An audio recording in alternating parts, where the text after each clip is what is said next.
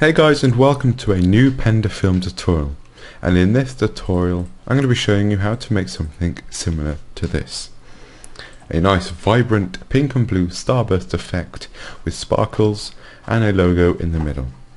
So the first thing we're going to do is create a new layer. I'm going to name this Starburst with sparkle.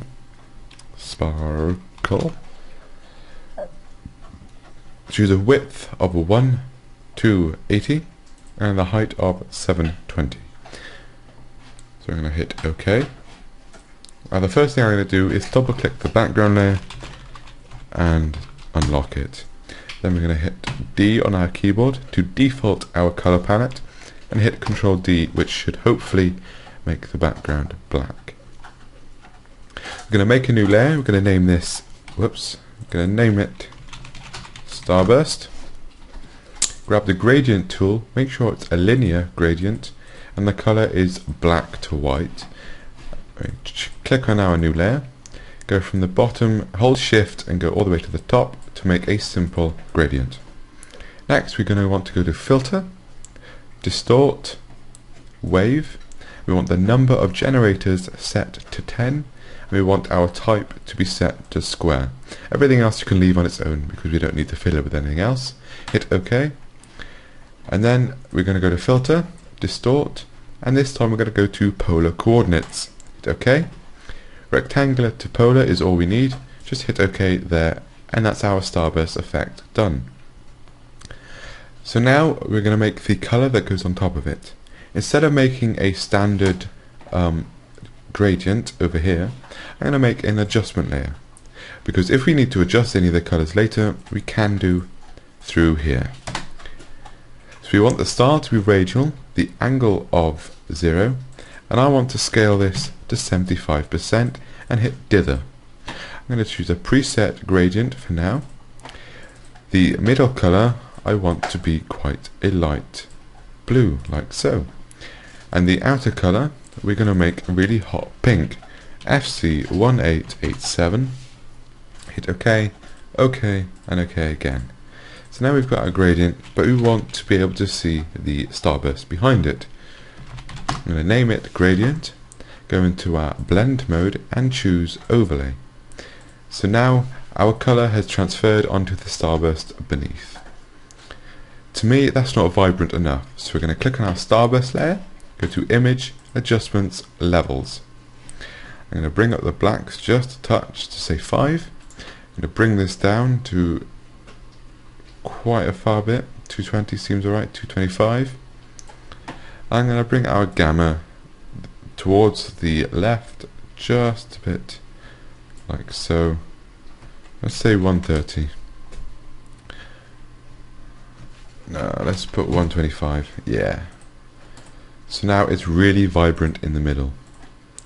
Got this really bright patch right here, and it's got this nice deep pink on the outside. So now what we want to do is make a new layer. We're going to name this Sparkles. Going to create a new brush tool. Set the size to say 10 for this instance. Hit F5 or go to Window and Brush.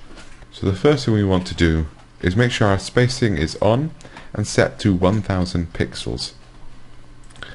We're going to go to our Shape Dynamics and set the size jitter to 50%.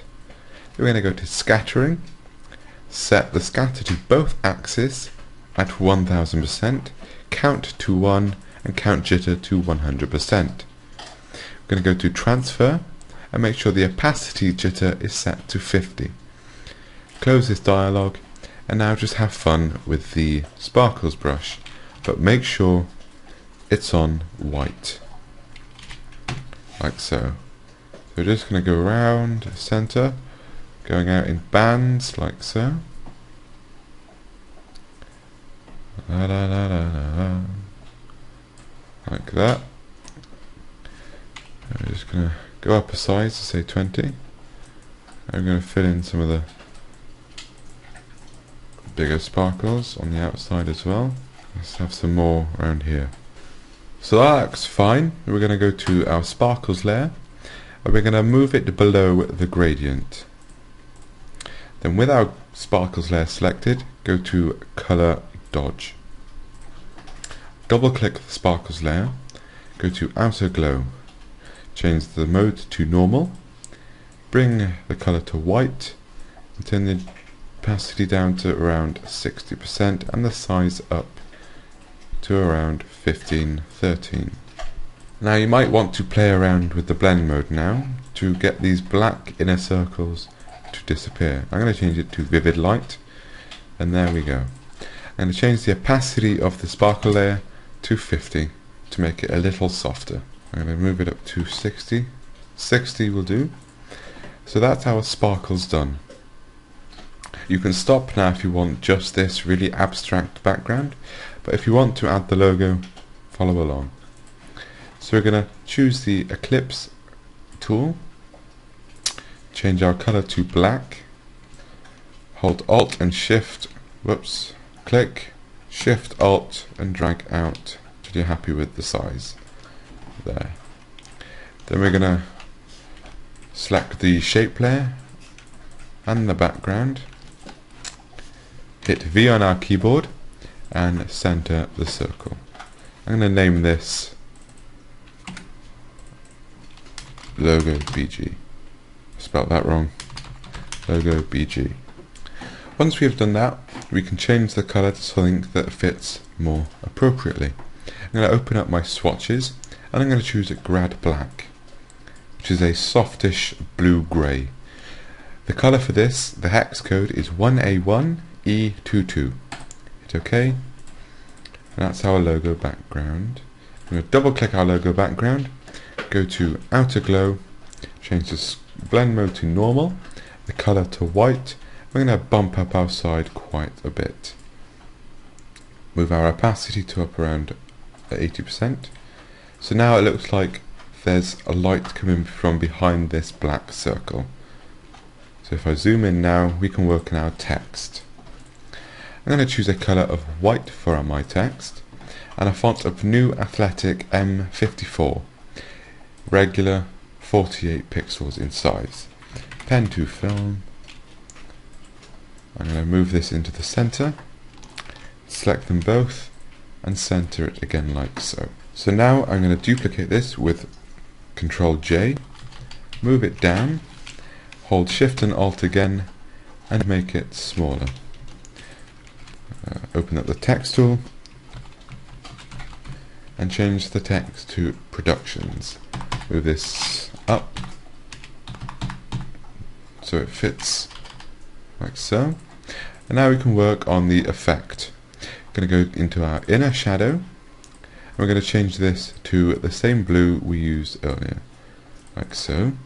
Turn global light off, turn the angle to 90, distance to 1, size to 2.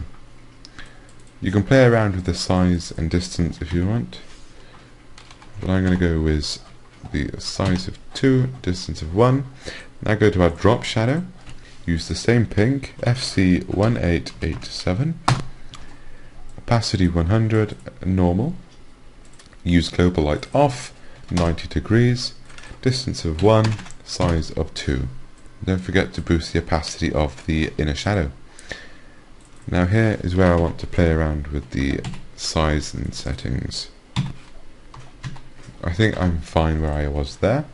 And now we can just copy this layer style, right click on the layer and you should see copy layer style. You can't see it because you are not inside the frame. Paste layer style on this layer and there we are. We have done our abstract starburst with sparkles background with our branding in the middle. Thanks for watching this tutorial and I hope to see you in the next one.